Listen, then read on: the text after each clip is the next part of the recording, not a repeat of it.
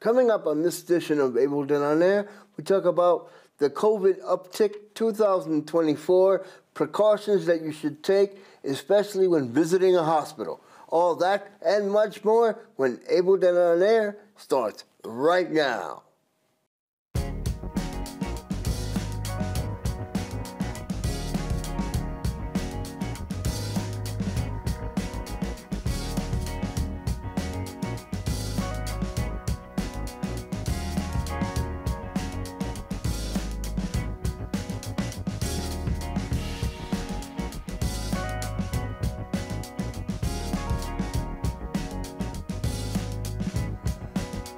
Major sponsors for Ableton On Air include Washington County Mental Health, where hope and support come together. Media sponsors for Ableton On Air include Parkchester Times, Muslim Community Report, www.thisisthebronx.info, Associated Press Media Editors, New York Parrot Online Newspaper, U.S. Press Corps, Domestic and International, Anchor FM, and Spotify. Partners for Ableton On Air include Yachad of New York and New England, where everyone belongs, the Orthodox Union, the Division for the Blind and Visually Impaired of Vermont, the Vermont Association for the Blind and Visually Impaired, Central Vermont Habitat for Humanity, Montefiore Medical Center of the Bronx, Rose F. Kennedy Center of Bronx, New York, Albert Einstein College of Medicine of the Bronx. Ableton On Air has been seen in the following publications: Parkchester Times, www.thisisthebronx.com, New York Parrot Online Newspaper, Muslim Community Report, www.h.com, and the Montpelier Bridge. Ableton On Air is part of the following organizations: the National Academy of Television Arts and Sciences, Boston, New England chapter, and the Society of Professional Journalists. Welcome to this edition of Ableton On Air, the one and only program that focuses on the needs, concerns, and achievements of the differently able. I've always been your host, Lauren Seiler. Arlene's not here today. She's recuperating in rehab. We would like to thank our sponsors and partners, the Association of the Blind Vermont, the Division for the Blind Vermont, Parrot TV, and many others. Let's begin. There has been a COVID uptick recently, especially in hospitals and when visiting a rehab. You will see that staff is wearing masks, and sometimes some of the residents are wearing masks, or clients. So according to our friends at PBS NewsHour, COVID is surging again, and here's what to know and why experts encourage caution. The U.S. is experiencing another COVID uptick, infections after the holidays, with hospitalizations rising for the 8th week in a row. A new dominant variant called JN.1, JN1, has quickly spread to account more than 60% of cases. To let you know that. So, precautions let's go to precautions in COVID.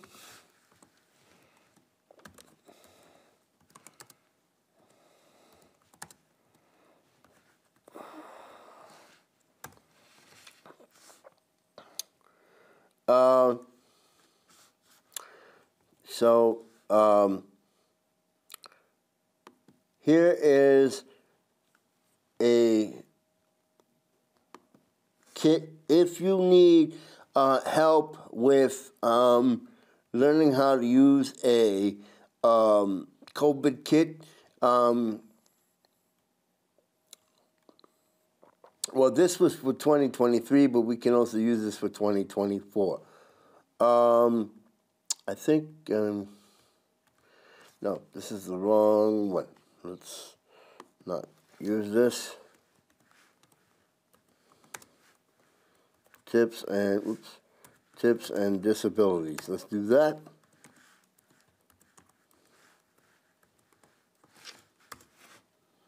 Okay, there we go.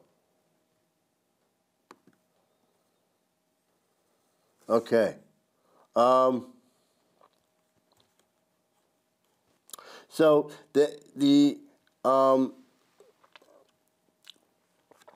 this past December 3rd was the International Day for People with Disabilities. Many people around the country are dealing with COVID. So let's go. You must have access to health services.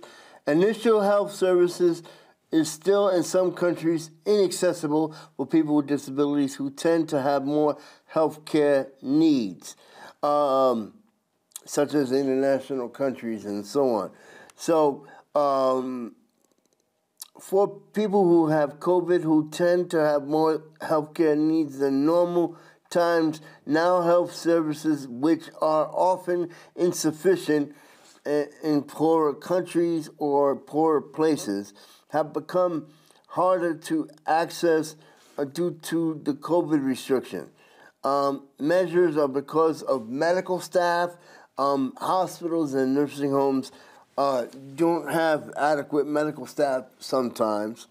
And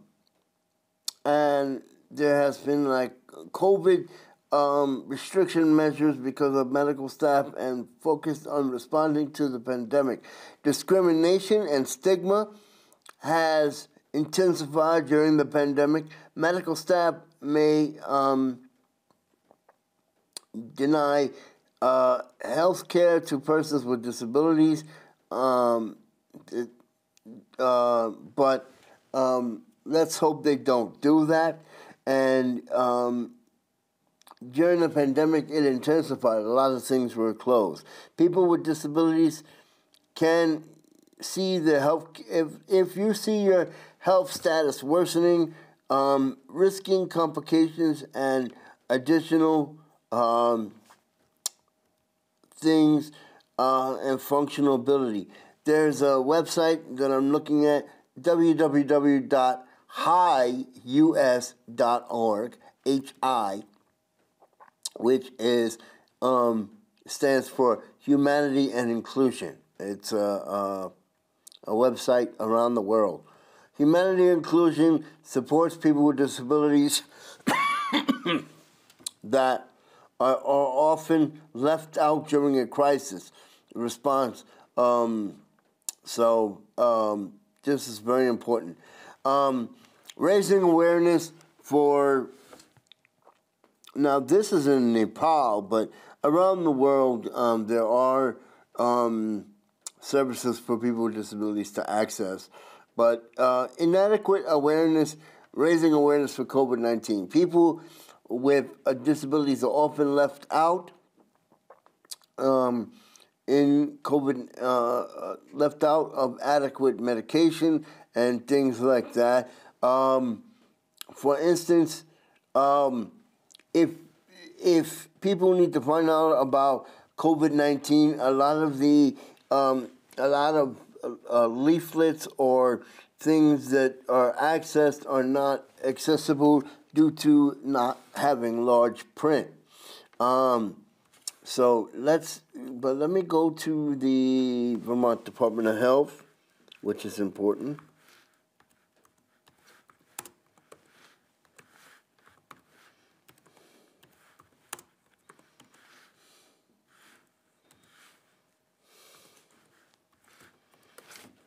Okay, hold up. No, wrong one.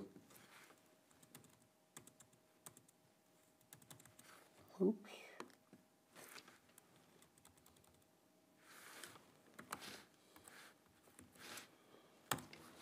Oh, there we go. All right, so let's go to COVID stuff here for Department of Health.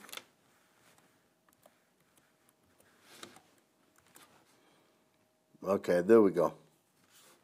Let's get to COVID stuff. Okay, COVID-19, this is the Department of Health.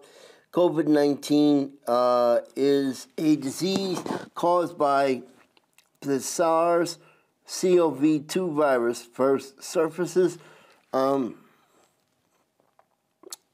deal. Let's go here. There we go. COVID-19 is a disease caused by the SARS-CoV-2 virus first discovered in 2019. The virus spreads when an infected person breathes out droplets that are very small particles that contain the virus. These droplets are particles that can be breathed in, and other people, or it can land on their eyes, nose, and mouth. In certain circumstances, they may contaminate surfaces that they touch. If you have a pre-existing condition, such as a heart attack or anything like that, COVID can be a situation that that people have to deal with. So, and it also depends on your age. Symptoms and treatment for COVID. The Health Department of Vermont recommends getting tested if you are developing symptoms at any time. People with COVID may have a wide range of symptoms, including no symptoms at all, mild, moderate symptoms, or needing medical attention for severe illness. And even no symptoms at all can spread the virus to others. Symptoms can start 2 to 14 days after exposure to the virus that might include 100.4 or higher fever, cough, shortness of breath, difficulty breathing, chills, fatigue, muscle or body aches, headache, sore throat, no loss or new loss or taste or smell, nausea and vomiting, diarrhea. Now, if you test positive, if you're a person with a disability who tests positive for COVID-19, you must isolate yourself as soon as possible and receive your test result, even if you are vaccinated or never have symptoms. Isolation may mean staying home or staying away from other people at least for 5 days from the date of your positive test result, or you start your symptoms, whichever is earlier. You can end isolation after the 5-day mark. If your symptoms have improved and you have no fever for at least 24 hours, and the use of medicine can reduce fevers. The guidance does not apply to care workers. Please check with your employer, school, child care program, or learn about the return and isolation policies. Sorry. If you are not able to isolate because of financial care, if you're not able to isolate because of financial care or other reasons, you can still lower the risk by not getting people sick. Wearing a well-fitted, in other words, if you have to go to work and you can't stay home, wear a well-fitted quality mask or disposable mask under a cloth mask, limiting close contact with other people as possible, washing your hands with soap and water or use of hand sanitizer, cleaning and disinfecting surfaces as much as possible, and all of that. Guidance for close contact. Close contact means 6 feet or 15 minutes over a 24-hour period of someone with COVID while they're contagious. To determine if you were in close contact, consider time spent with someone with COVID starting 2 days before they develop symptoms or date they tested positive. If no symptoms until they started isolation. The health department recommends getting tested if you develop symptoms at any time. Even if you are vaccinated or have recently have had COVID-19. If you do not have symptoms or been in close contact with someone with COVID-19, it is recommended to test 5 full days after the COVID exposure. If you use a home antigen test and result in a negative test, 48 hours again. Let me repeat that. If you use a home test and the result is negative, test again 48 hours later. If you have a PCR or LAMP test, LAMP test, follow-up test is needed. The guidance does not apply to healthcare workers.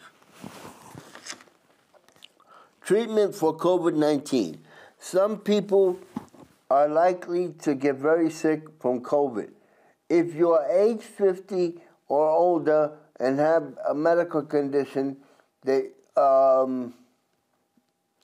might put you at risk. Reach out to your Department of Health healthcare provider about treatment as soon as possible of the positive test result. Don't delay. Treatment must be started within days before you develop the symptoms to be active.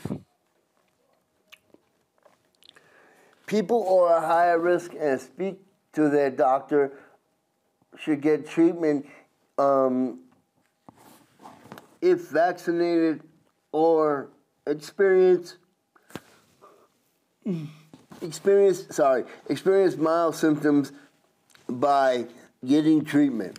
You could have less serious symptoms and may lower your chance of illness getting worse and needing health care in the hospital. For more information, you can go to www.healthvermont.gov. That website, once again, is healthvermont.gov. If you need help with American Sign Language or other languages, you can go down here to the Department of Health, which is healthvermont.gov. It's in the following languages: American Sign Language, Arabic, Burmese, Dari, French, Nepali, Spanish, and Swahili, and other languages. And there are COVID fact sheets here in different languages if you need. Okay? So that's www.healthvermont.gov. That's www.healthvermont.gov. And there are other, there's a link here, www.covid.gov, and you can get, if you're in another country, you can search for your country, and you can get the languages. Now, it says here on covid.gov, www.covid.gov, wear a mask to protect yourself and others when you go indoors, especially in hospitals. Free N95 masks are available in many local pharmacies, healthcare providers. Please check your local area. And also vaccines. Being fully vaccinated and boosted is the best way to protect from any hospitalizations. Everyone that is age 5 and up, age 5 and up is eligible for new vaccines that have been updated to restore protection, target against the Omicron variant. Please find www.covid.gov with more information on this and other types of things when it comes to at-home testing. The latest guidance used at-home tests and what to do with the results to get a home test. You can log on here, symptoms of care. If you're immune compromised, so let's go to that resource that's important.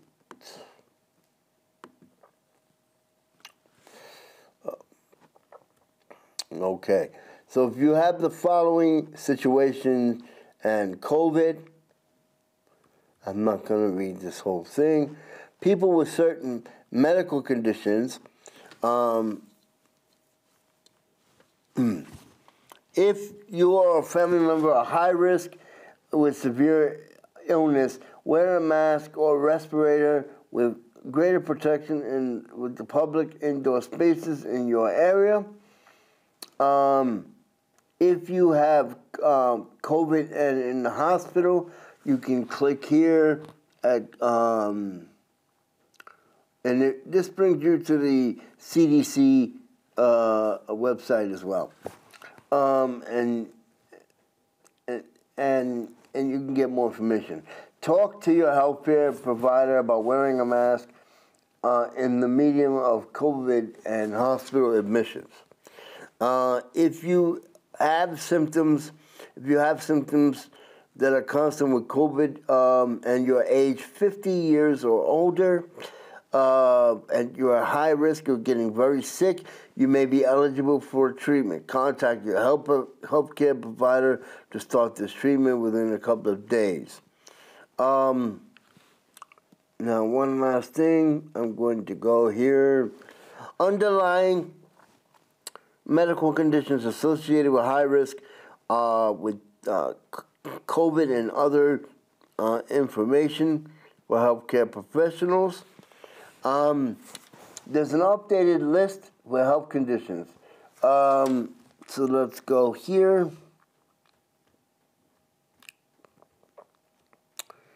This webpage, or this information I'm giving you, provides evidence-based resource for healthcare professionals. So it depends on your age. You can click and find more.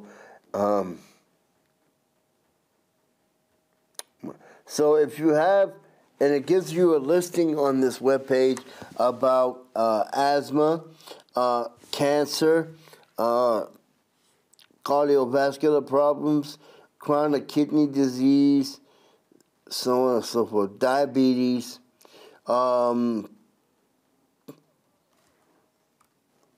and also if you have Down syndrome and other disabilities,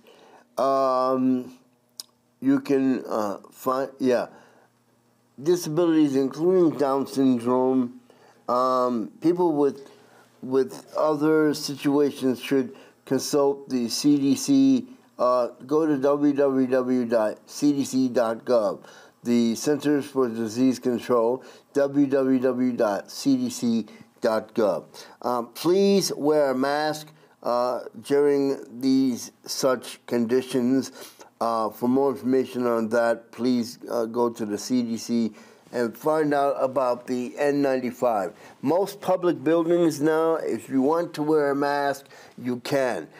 It's extremely important to be careful when coming in close contact with someone who has COVID, such as someone in a hospital or nursing home.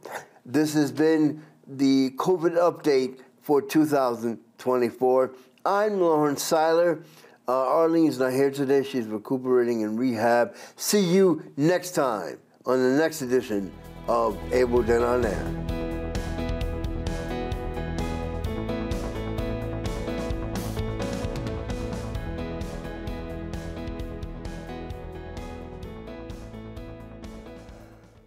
Major sponsors for Ableton On Air include Washington County Mental Health, where hope and support come together.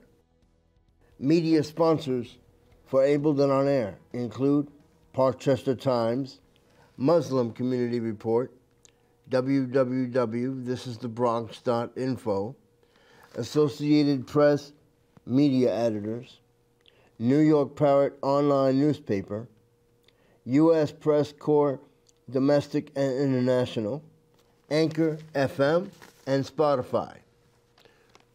Partners for Ableton On Air include Yahad of New York and New England, where everyone belongs, the Orthodox Union, the Division for the Blind and Visually Impaired of Vermont, the Vermont Association for the Blind and Visually Impaired, Central Vermont Habitat for Humanity, Montefiore Medical Center of the Bronx, Rose F. Kennedy Center of Bronx, New York, Albert Einstein College of Medicine of the Bronx.